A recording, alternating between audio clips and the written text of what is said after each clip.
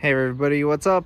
It's Lawrence. This is going to be one of the first videos on my new 2022 Subaru Outback Wilderness Edition. Today we are going to be taking off the front bumper and installing some Hella Horns, as well as swapping out the fog lights and putting in diode dynamic SS3 fogs. So first thing you'll notice over here is that I'm missing one of the bumper covers. That's because I have a tow hook plate mount that I just removed prior to starting this video. So basically there's a few things you need to know. First step you're gonna have to do is remove the airbox inlet here, so you can get to the stuff underneath here.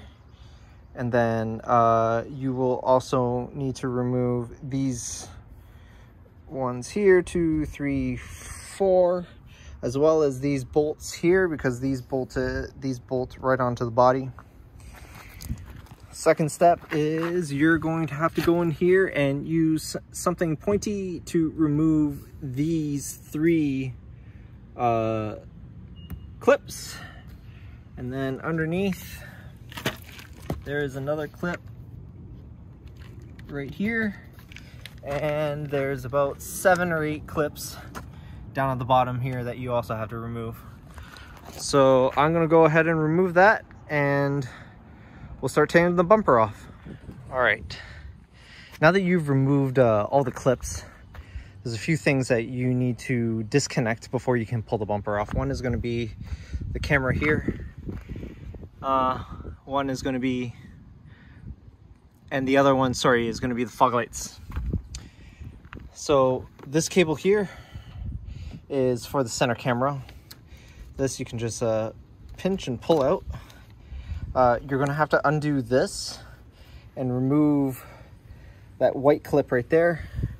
And once that's free, that whole cable will come out with the bumper. All right, so these are my Hella Horns. These are off of my orange Crosstrek. I'm going to reuse them. There is a bolt there that's kind of hard to see, but I'm going to see if these fit. Just a quick test here, just to try it out.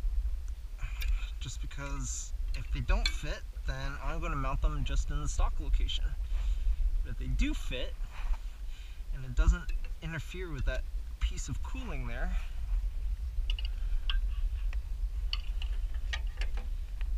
it does fit. So there you go. That's probably where I'm going to mount them.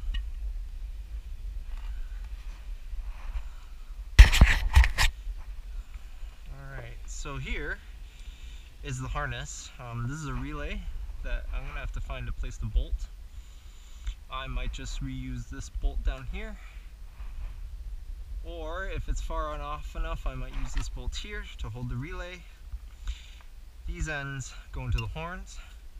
This end goes into the stock horn input.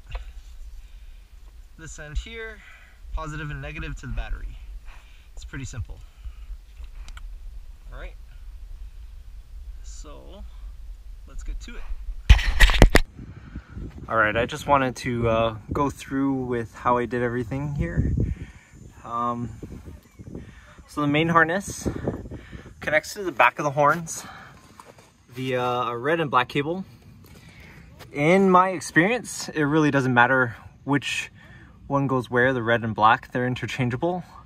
I don't know how sound this is, but for my own sanity, the red and black on the left one matches the red and black on the right one. Like I said though, I'm not sure if it matters. Here is the relay. The relay is bolted to where the left horn originally was, okay, or sorry, to my left, so the passenger side, okay.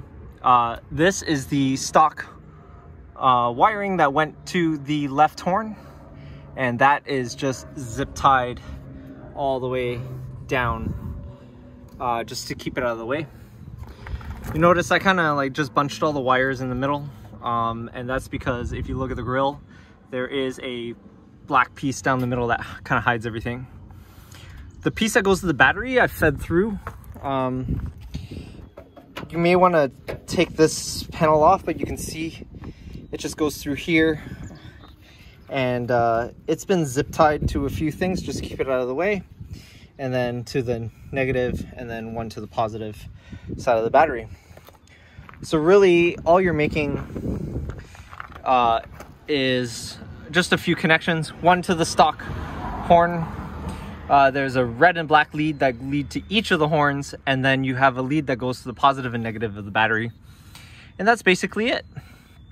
So the second horn, I kind of just taped up the end here with electrical tape so that it just shields it, and it's all zip tied up in there just from the weather.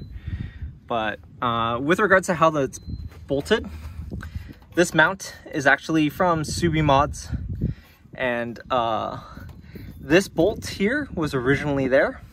I did find an old bolt. You'll see there's a little rusty bolt back here. I use that as a spacer just because the horn here is actually, the back of the horn almost basically touches the chassis here, so it's not exactly hanging out.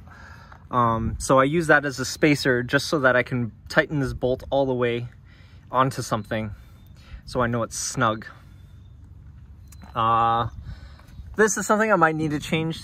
One thing I did notice is when you honk the horn, since they're so loud, they vibrate, and since this is hitting the chassis here, it kind of reverberates through the whole car.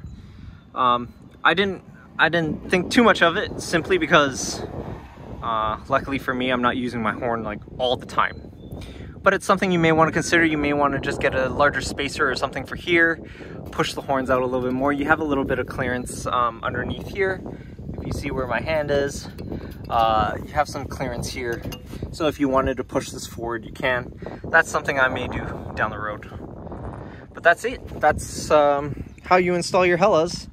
They're super loud, and yeah, they sound a lot better than the stock horn, I'll tell you that. So I'm gonna button everything back up and we're done.